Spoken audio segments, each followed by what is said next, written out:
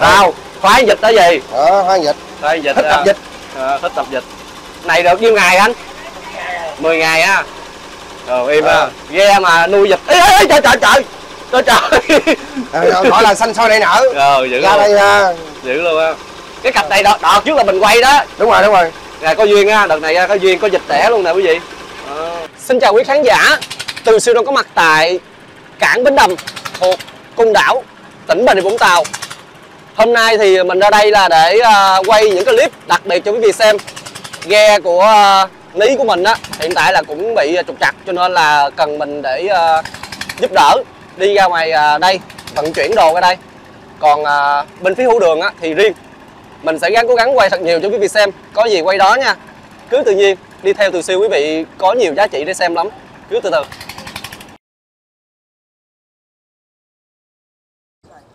Hôm nay mình ra đây thì thấy tài lợi cũng khá là sống sắn nha quý vị. Cùng anh em thoải mái ở đây. Tài lợi, chào khán giả bạn ơi. Đây là thoải mái VIP nha quý vị. Anh Cường, chào khán giả đi. Chú Sáu, chủ hãng đá đây. Dạ. Chú Đậu, chú Đậu. Chú Sáu. Chú Sáu là chủ hãng đá đây ha chú Sáu. Dạ. Con đây là bạn Tài Lợi.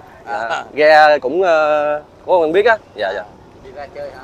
Dạ, con ra để tải mấy hàng này nè, giúp cho Tài Lợi á.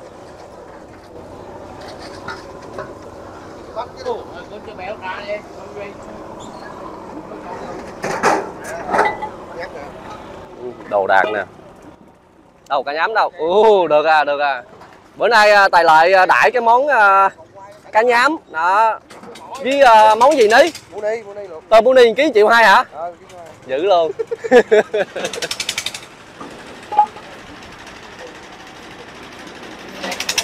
Rồi khiêm dưới nha.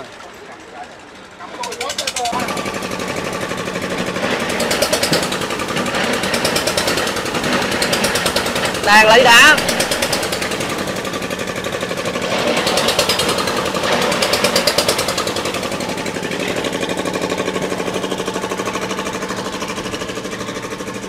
Bây giờ mình ra sau mình xem nữa nha. Xem anh nuôi. Anh này đang làm đồ ăn nha. Này làm món mực hả? Mực xào ha. Mực luộc á. Luộc chấm muối ớt nha quý vị. Đó.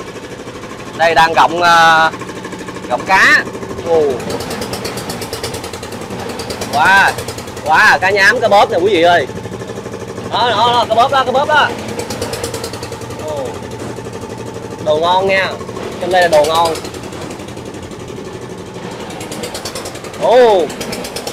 Này chết rồi. Cái trình này sống hả? Ủa? Thấy nằm gì mà sống trời? Nó còn sống nha quý vị. Nguy hiểm lắm. Gỡ vô nó mệt lắm à.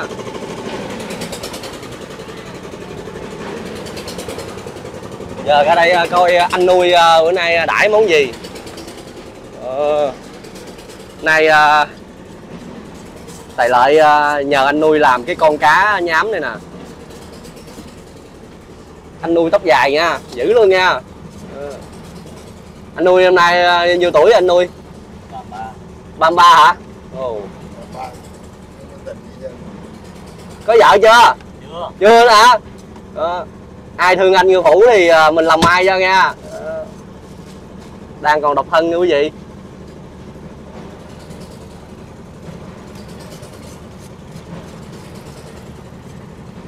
Hấp hả? Hấp hay là nhúng lẩu anh? Hấp ha. Dạ. Đâu? Đi hổm dài đánh đỡ không? Im nha. Làm một nồi nước mắm luôn hả? Dữ nha. Ốp cá ha.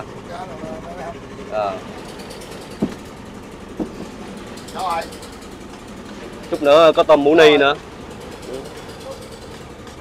Cá nhám này mặn cực lắm nghe quý vị. Thấy gì đó.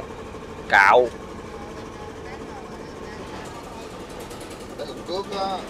Cước bỏ vô nước nó lại trên màu. Cái này đi, cái nước ra.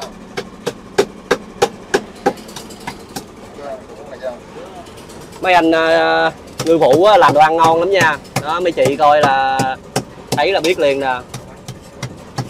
Anh này có vợ chưa? Có rồi hả? Tưởng chưa có chứ. Muốn kiếm thêm mà.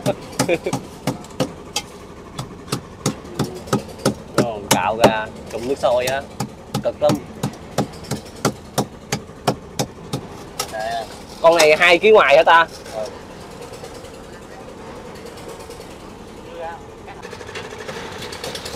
Ở phía sau này nè là có chiếc tàu cái, mà cái biển số là biển số của Vĩnh Long nha quý vị. Đó. Dáng này là dáng của Bến Tre, dáng Bến Tre đó. Vĩnh Long 93005 TS. Chiếc này bề ngang nó 6 mét mấy nha. Dài thì 24 hay 15 mét á.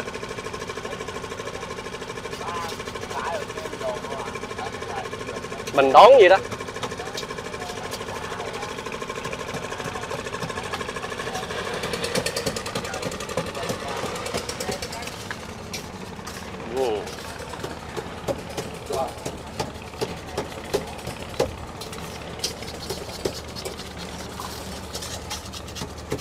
Cá nhám này lên nhà hàng chắc chịu ngoài quá nha. Tôm mũ ni nhà hàng nhiêu ní? Mũ ni hả? Ừ. Mũ ni ký triệu mấy lần? Triệu mấy lần hả? Nghe lạnh xương sống ha.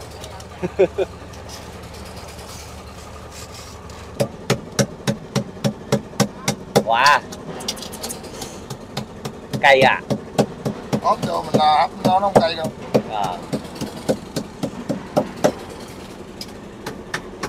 Trụng lại, trụng cho nó kỹ mới được. Không lấy cục cước đây là cước á. Chà nồi á. Đâu? Quá đã cái gì rồi. Đây này cũng lẩu mới ngon. Cũng lẩu tới luôn ha. Nó dài. Đầu bự bự. Rồi đi nhỏ rồi. Đầu đi nhỏ rồi.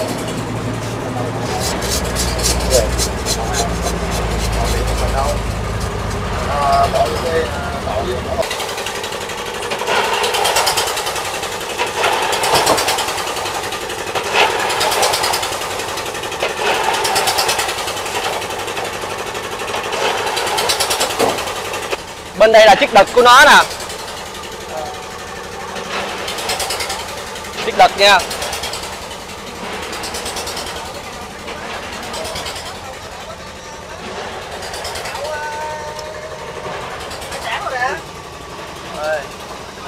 Lên phòng tài công.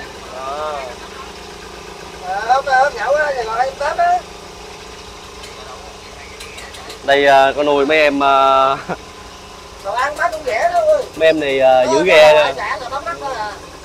Rồi đây có nuôi vịt nữa nghe quý vị. Đó, biết chưa? Tưởng cho ăn hả? Ê ê ê ê ê ê ê. Dữ luôn. Thú cưng của anh tài công nha.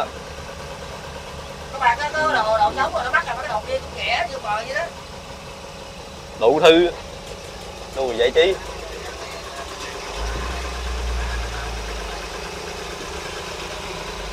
Mốt rồi mình bơi giải ra thì mốt con này mới về được.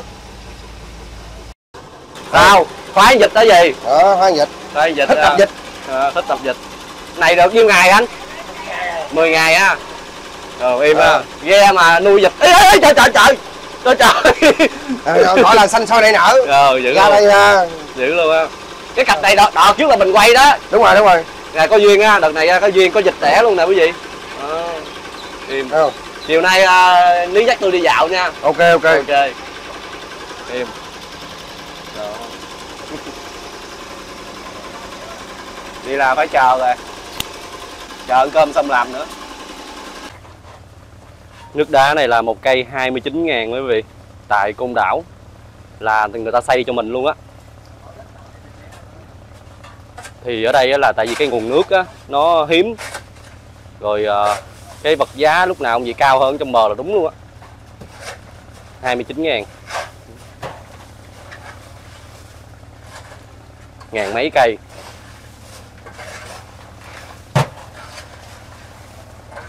Rồi ốp bia luôn nha quý vị. Đó.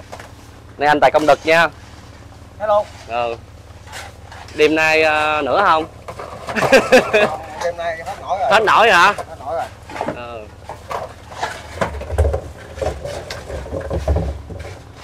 Ốp bia.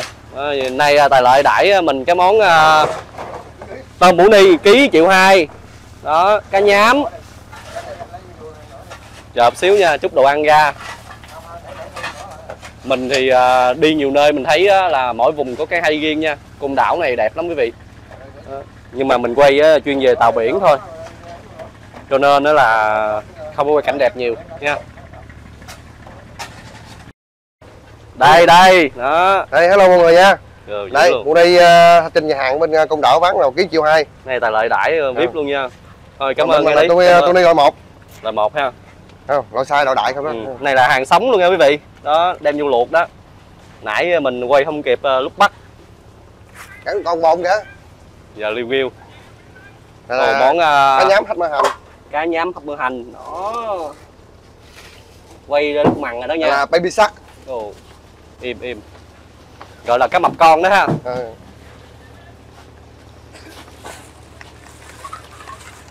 Ở bên đây thì cũng đơn giản thôi quý vị ơi, có gì nhậu đó ha. Nay tài công đực mệt rồi. Anh Ba. Ngồi anh ơi. Ngồi đi.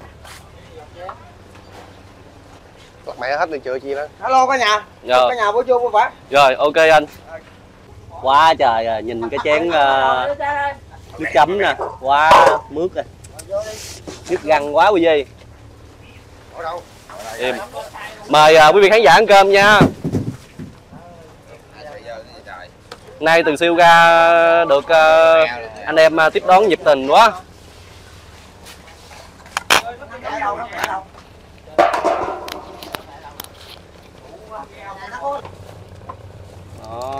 Quá VIP luôn.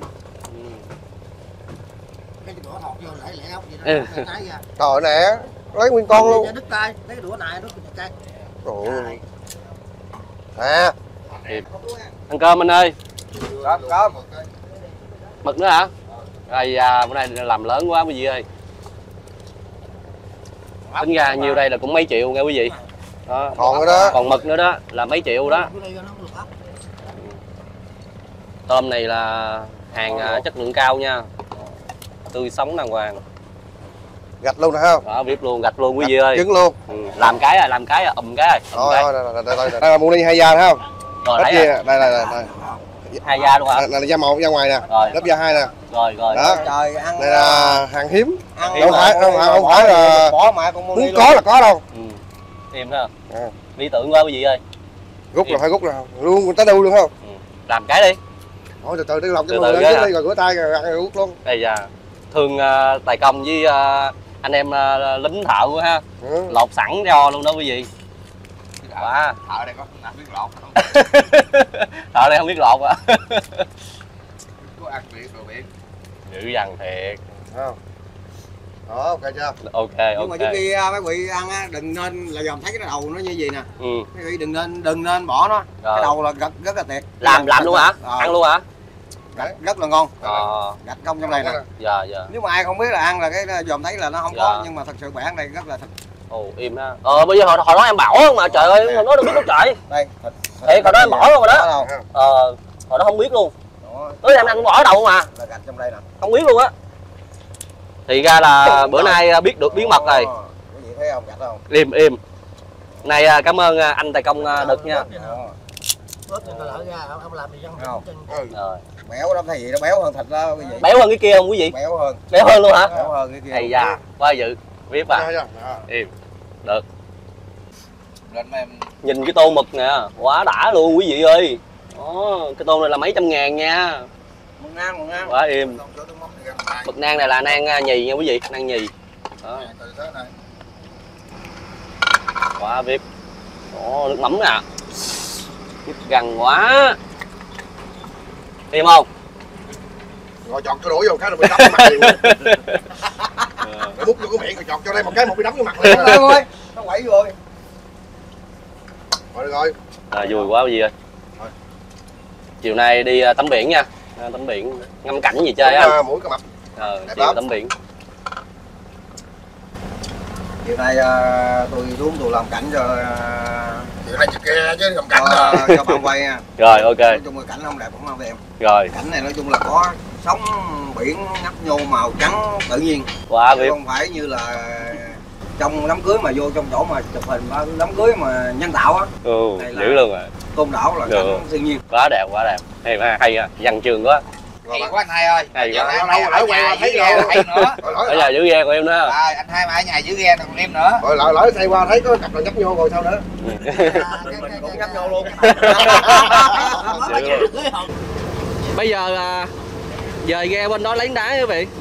Mau mau nha, nhậu nha. Ok. Dạ. Gặp đó lấy đá. cái gì ơi? Dạ. Vô đây thì nói chung là tranh thủ vô còn cảng thì phải tranh thủ đánh cá rồi ra để cho em ta vô. Dạ. Rồi lấy đá. Chúc bà con anh em vui vui vẻ. Ok anh. Dạ dời ghe. Rồi mở dây đi. Mở dây lái dưới đây nhắm tới là đến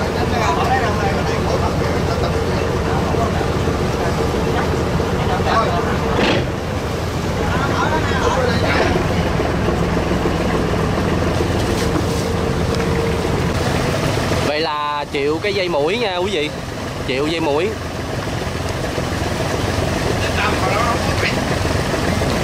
Rồi quay cái lái qua đó xong.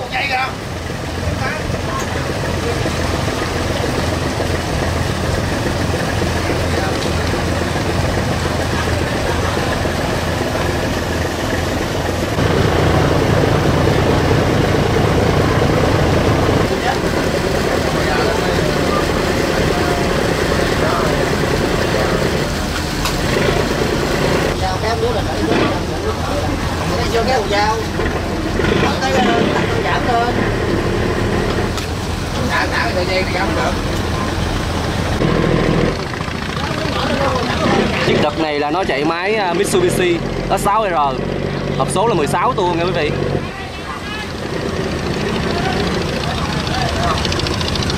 Chiếc đợt này giờ cặp qua đó lấy đá uống á.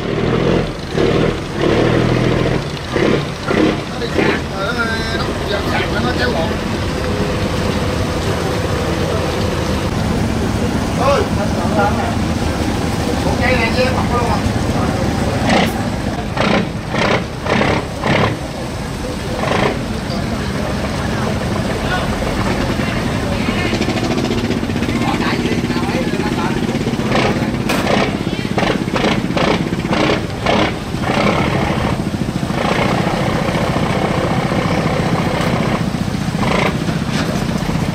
Bây giờ mời anh em, chúc anh em sức khỏe thật nhiều để mang tiền về cho vợ. 1, 2, 3, vô.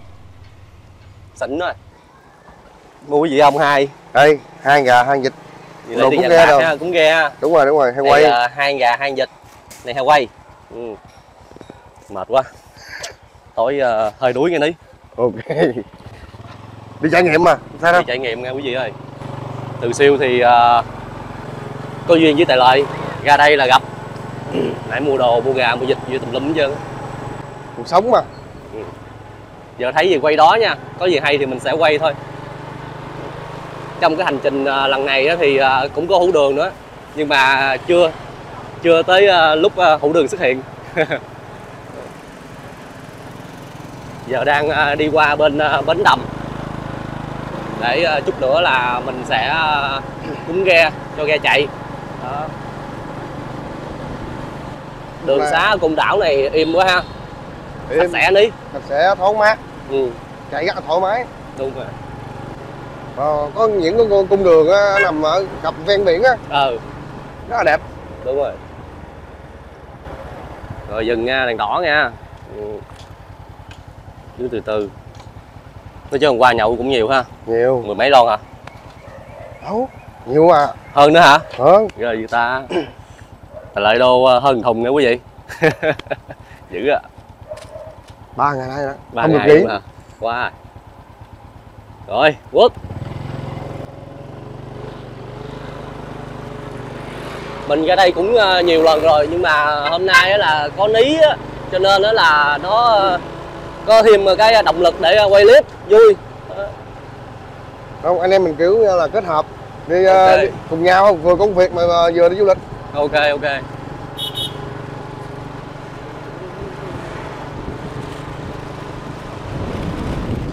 Trời này sắp mưa nữa rồi. Đó. Côn đảo này mưa thì tùy theo chỗ nha.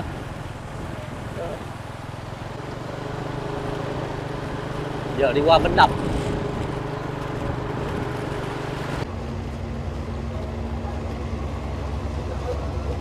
Thăng Long nè quý vị. Côn Đảo Express chứa 1000 mấy khách nha. Wow, đứng kế bên là mới biết được, quá bự. Wow, này nó chạy 2 máy nha, mà không biết máy gì nha, không biết.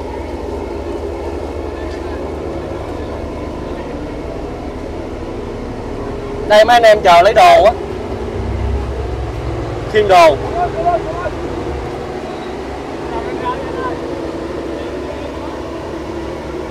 Wow.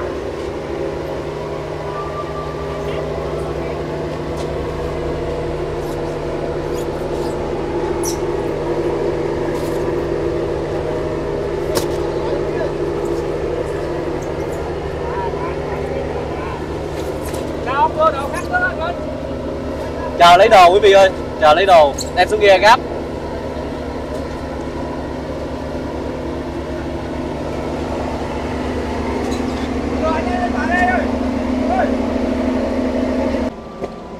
Lúc trước là Từ Siêu có quay cái chiếc này ở Vũng Tàu nè, bám thêm nó chạy đã lắm quý vị, cái mũi của nó nhọn á, tốc độ lắm. Đứng kế bên khác liền ha, quá đã. Giác đem xuống quý vị ơi, hôm nay anh Long cố gắng để mà gáp cho nó xong nha, cố lên nha anh Long. Đem xuống. Cái kia thì nó bị lộn rồi, cái này mới đúng nè. Còn đồ này á, là gửi về nha, gửi về.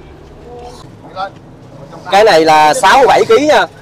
Tiền chở là 600.000 từ Vũng Tàu. Đó là ra đây. 600.000 quý vị. Tiền vận chuyển đó từ Vũng Tàu. Bằng gan đó. Kỹ kỹ mới được khúc này. Rồi kéo đây. Bên này chiêu này. Chịu lại nha. Chịu lấy. Rồi quá êm luôn quý vị ơi. Chút nữa gáp xong là mấy ảnh ra khơi luôn nha quý vị. Cái này là bữa trước mình đem ra nè, mà nó bị lộn đó. Giờ đem gửi ngược lại về Vũng Tàu. Kiên. Cái đó là cái nọng hộp số nha.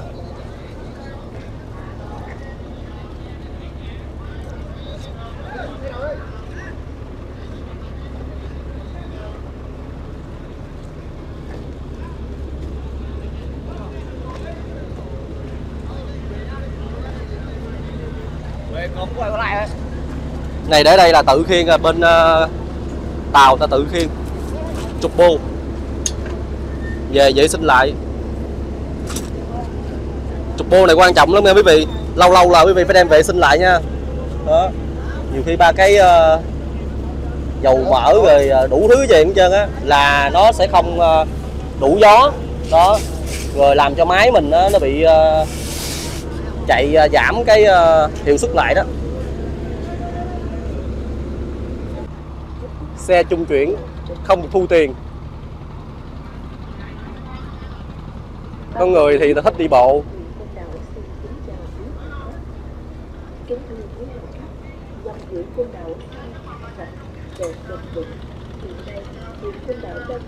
Giờ ra đây thay đổi nhiều quá quý vị ơi. Lúc trước là xe ôm vô chở, nhưng mà sau này á, bên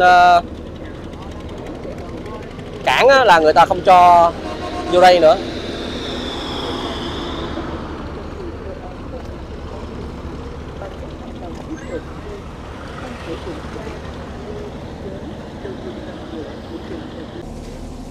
Nay ăn cơm với gì vậy anh? Cá chơi nấu canh chua. Cá chơi nấu canh chua ha. Rồi bên đó là gì? Muối sẵn nghệ chiên. Cá động muối sẵn nghệ chiên. Bắp cải để vô. Quá đã. Quá yêu em. Đây là VIP nha quý vị. Anh nuôi tuyển từ ở bên nước ngoài về nha. Anh năm nay nhiêu tuổi rồi anh? 40 tuổi. 40 hả? Mấy vợ rồi? 4 vợ rồi. 4 vợ ha. Dạ. Cũng êm. Ảnh có một cái bàn tay rất là tuyệt vời nha quý vị. Đây xin mời quý vị xem nha. Đâu? Anh cho khán giả xem bàn tay đi anh. Đây, hai. Đó. Đây là bị tai nạn gì anh? Đây nè. Tai nạn lao động. Cái mập cắn. Cái mập cắn hả? Dạ. Vô đây xem mấy anh đang gáp hộp số nha quý vị.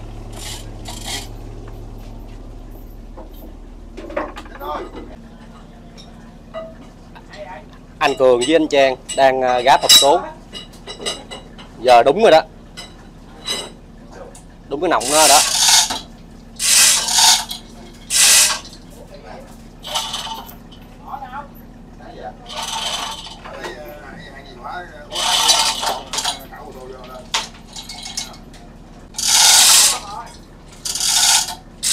Lâu lắm rồi mới gặp lại anh Cường với anh Trang.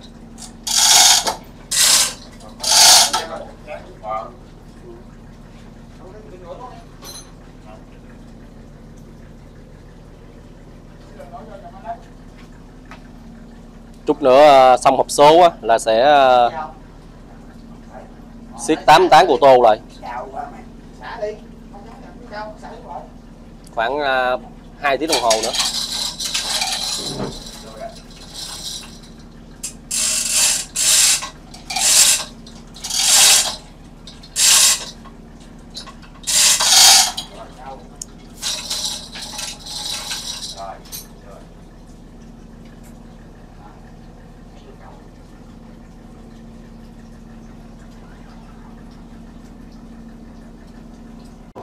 Anh Hai hổm rày mình bắt được cá nhiều không anh Hai? Cá sống á? Cũng được ít vậy dạ. Em ơi. Anh Hai cho khán giả xem luôn nha. Dạ. Đó, cá gì mà cá này nó màu trắng kìa. Đây. Đó, cái con đó đó. Nó quậy. Cá bắp con nhiều quá anh. Cá bắp con đó mình bán một con nhiêu vậy anh?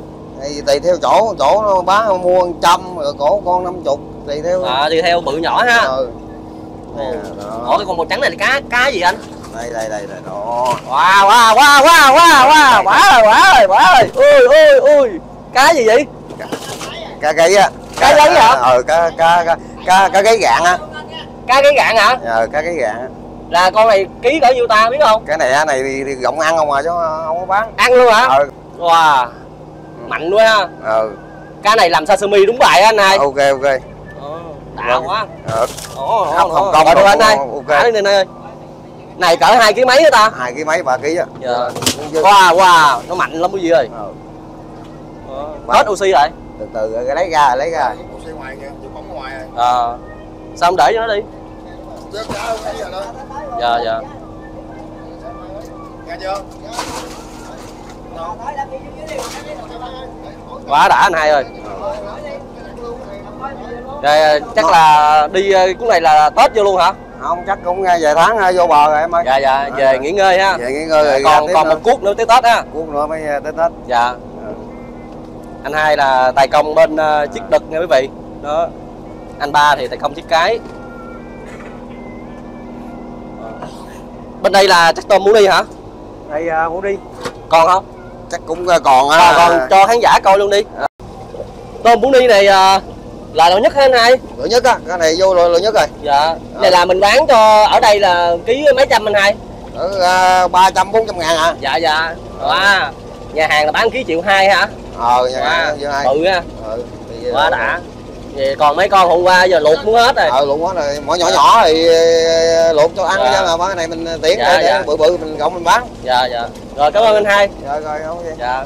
Quá im anh Hai ơi. Rồi. Ok em. Dạ cảm ơn anh Hai nha. Dạ. Đó thì hải sản của ngư dân á thì gọng sống đó quý vị, để bán cho bè, đó, bán cho nhà hàng, đó, bán cho thu mua nó tùy theo nữa. Rồi. Dạ. Ở bên đây là cái gì ta? Đây thì gọi cũng gọng cá nữa. Cá nữa hả? Mà cá gì vậy? Ý, cá gì kìa? Cái này ghẹ mà. Ghẹ rồi có bỏ ấy vô giọng đó. Ghẹ. Ghẹ quý vị ơi. Ồ, nhầm con nó cũng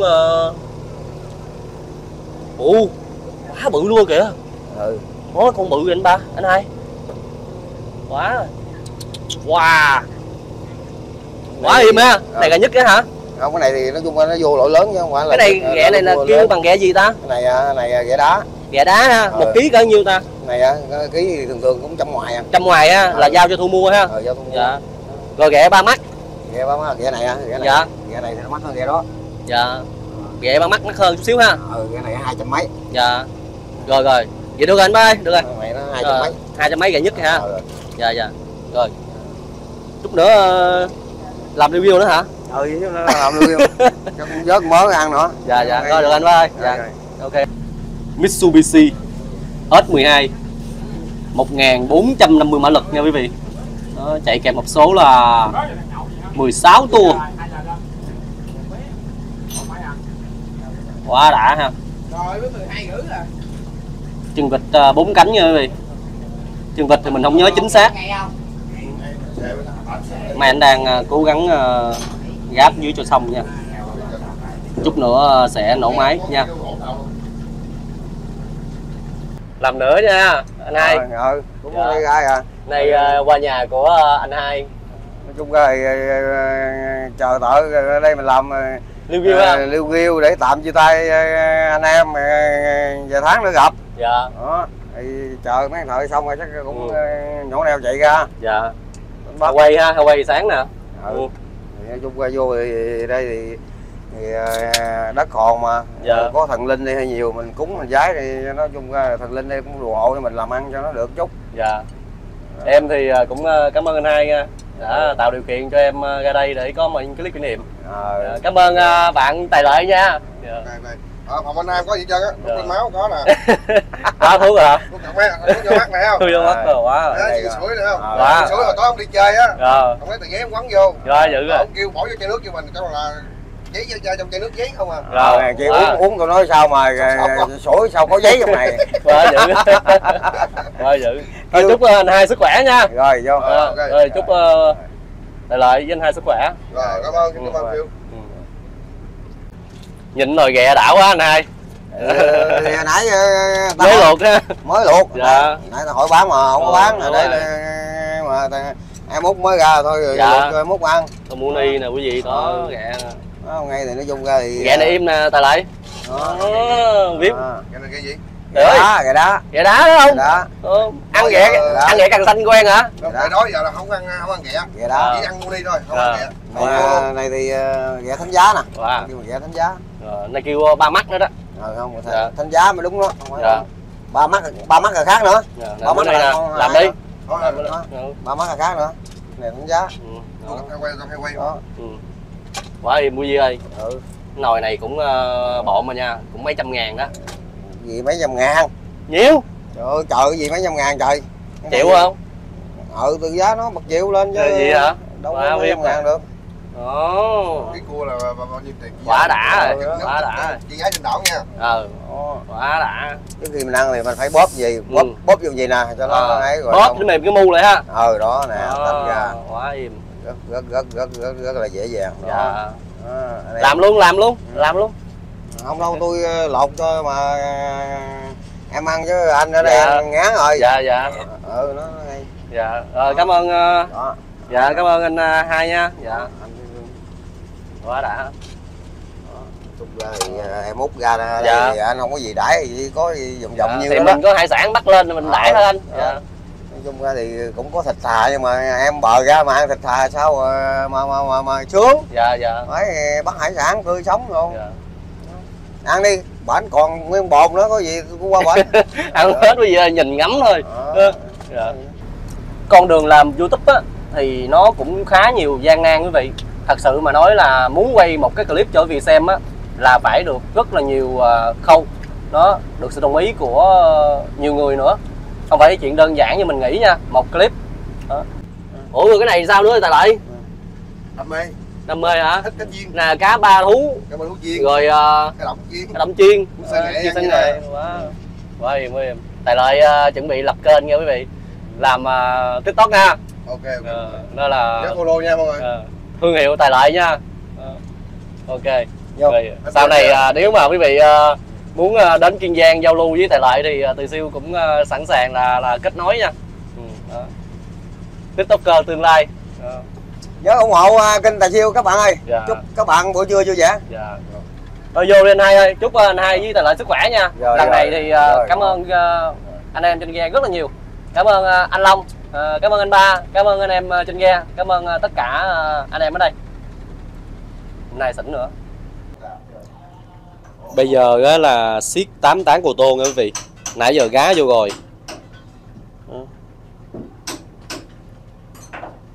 8 tán cô tô này là tốn thời gian lắm.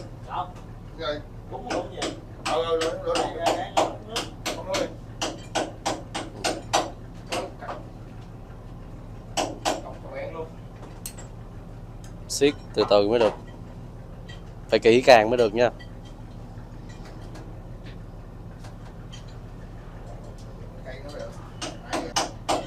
Lát 140 ly.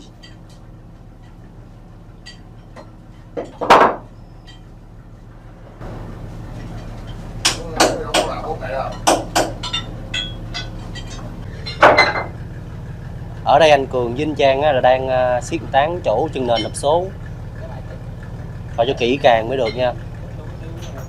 Mấy chuyện này là phải kỹ lưỡng mới được.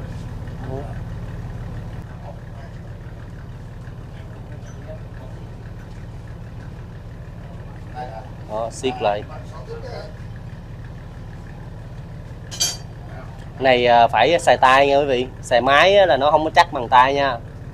8 tán này nè, phải xài tay, siết tới hoài vậy đó.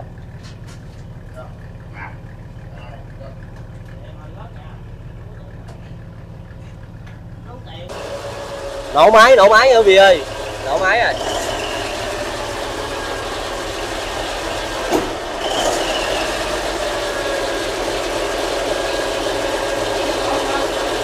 Kiểm tra hộp số đàng hoàng nha.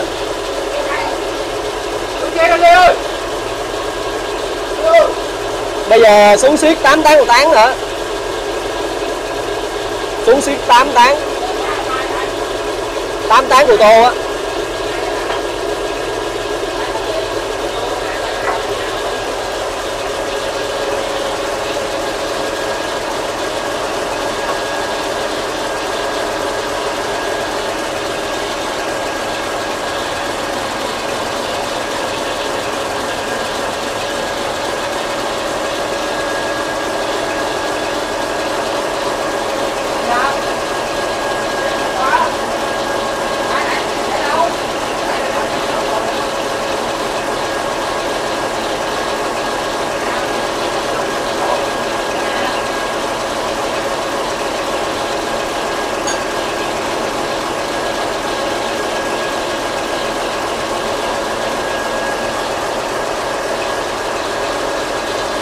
Kiểm tra kỹ lưỡng nha, kiểm tra kỹ lưỡng đàng hoàng.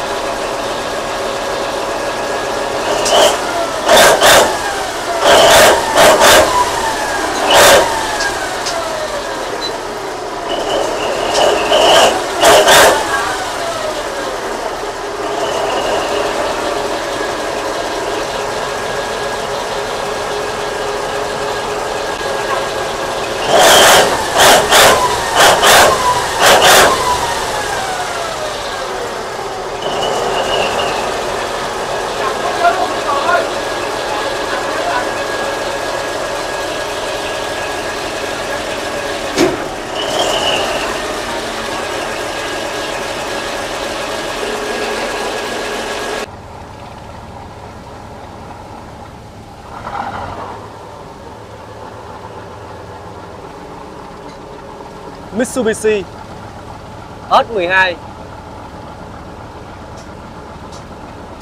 1450 mã lực, kèm một số là 16 tua nha quý vị.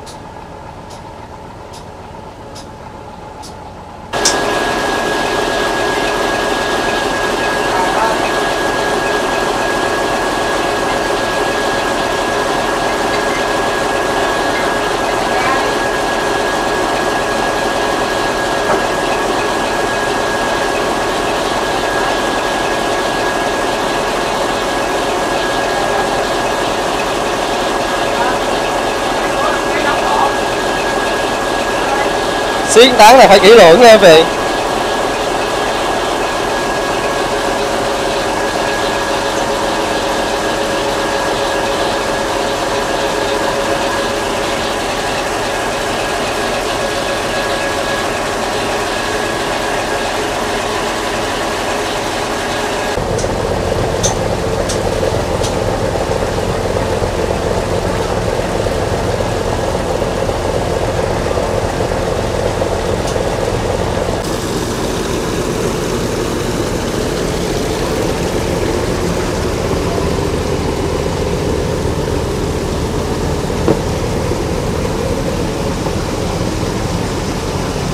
Ba. Rồi. Im. Rồi bữa nay em cũng cảm ơn anh Ba nha. Em cũng về luôn. Dạ. Cái dịp anh em mình gặp lại tại Kiên Giang nha. Dạ.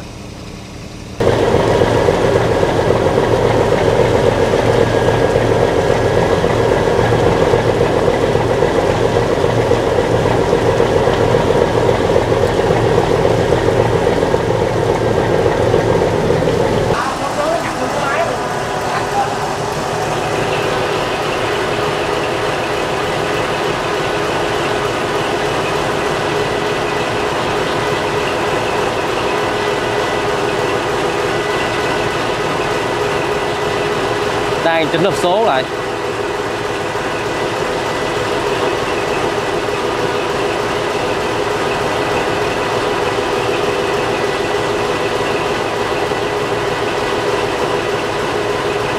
Anh Trang thì đang bắt con tán trưng nền hộp số.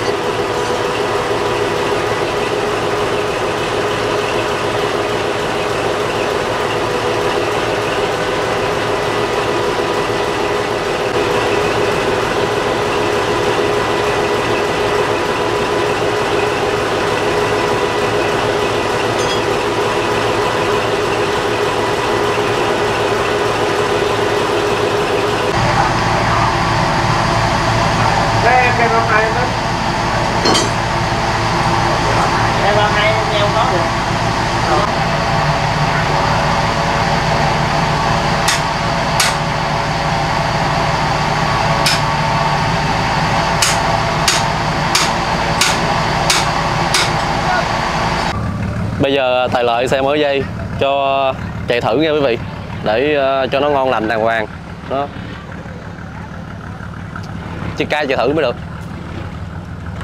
Đảo một vòng cho nó ngon lành hộp số.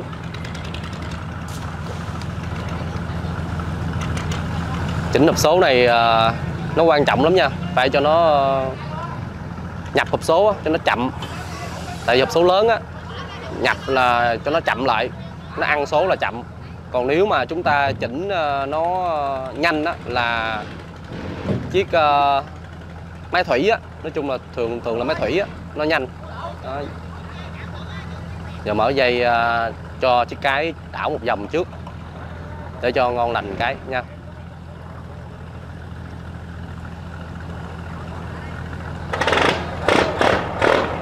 Chiếc đực ve ra, lui ra.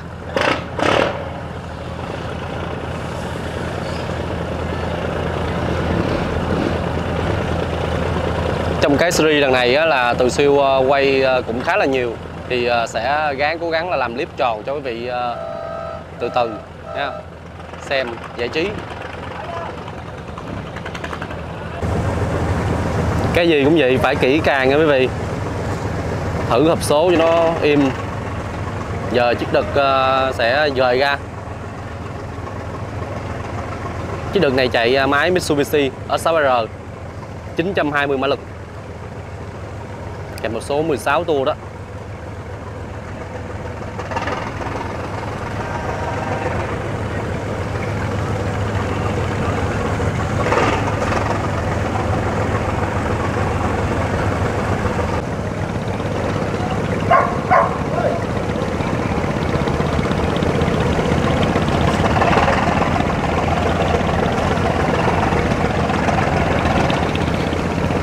Kỹ càng mới được nha, tại vì phía sau này có chiếc tàu cái bên đây nữa, nó phải kỹ càng mới được. Lùi ra nước khi giờ rồng nha quý vị.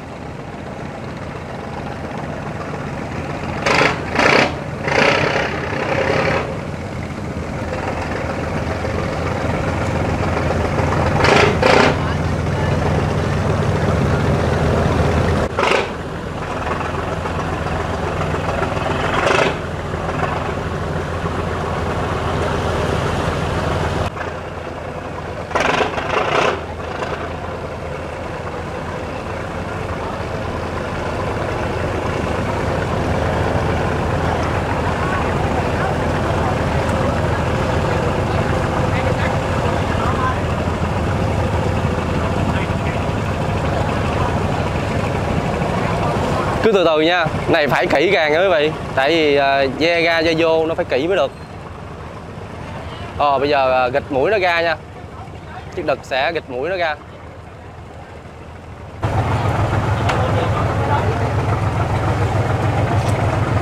Từ từ quay đầu nha, ghe lớn chứ không phải ghe nhỏ nha quý vị.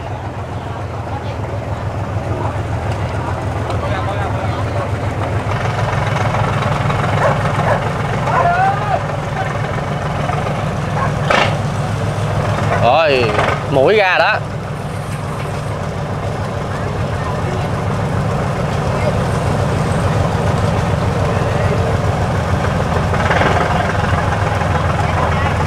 Đẩy ra, đẩy ra.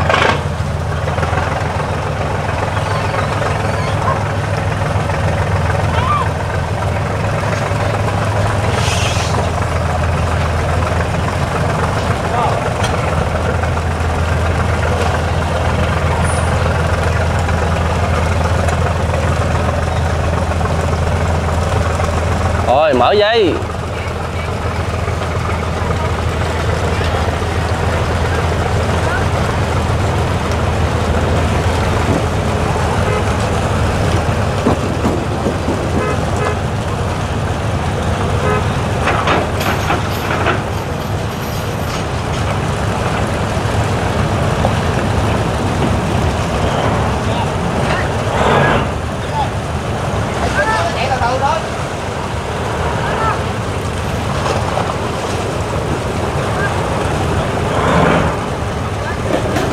Chiếc cái xin nhắc lại nha, chạy máy Mitsubishi 12R 1450 mã lực.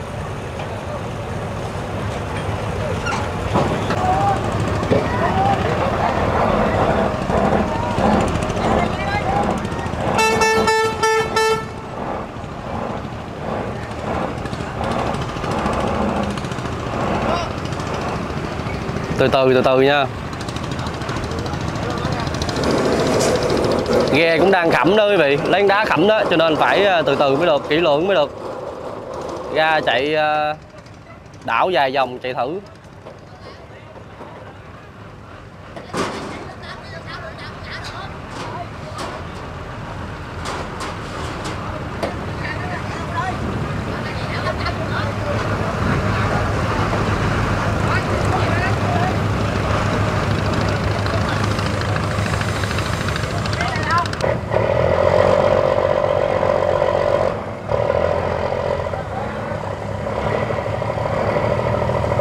Rồi đó.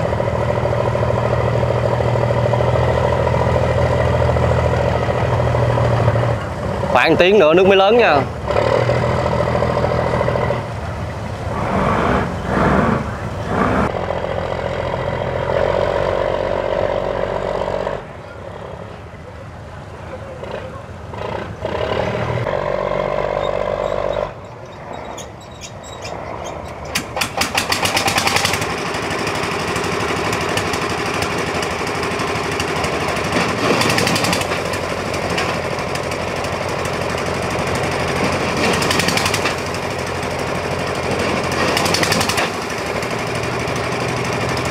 3 kg nó hơi sâu đó quý vị.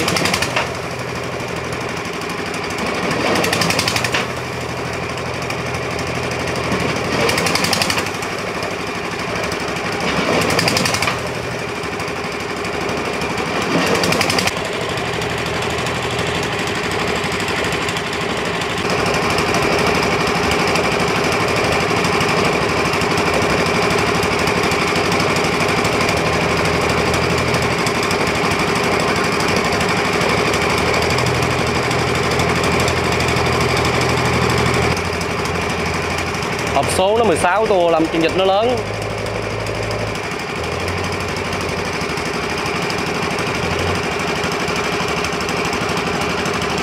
Thôi im rồi đó. Ra đây im rồi đó nha. Quá đam mê, quá đam mê. Đó. Dữ luôn.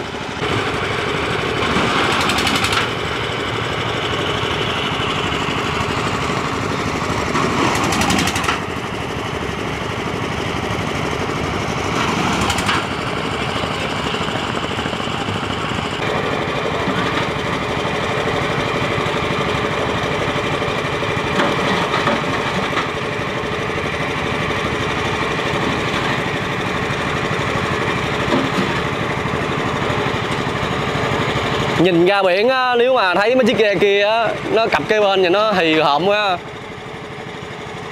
khác nhau liền, kiểu dáng mỗi tỉnh mỗi khác. Bến Tre, Vũng Tàu có,